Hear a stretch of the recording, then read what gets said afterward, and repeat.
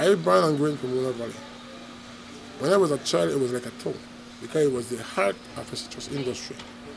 Over the last 15 years, you started to see a decline of the citrus industry.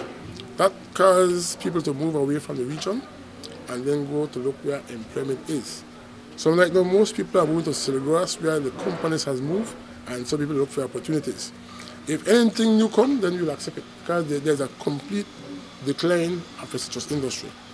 This year, I can remember when I was working in the company, it peaked 8 million boxes 1 year. This year, it will be less than 1 million boxes of production, which is totally dismal.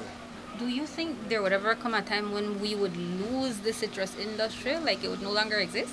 Well, it's about almost to cease. Because if you go through the valley right now, everybody push down the citrus to plant coconut or to plant pineapple or something, but they're coming off oranges completely.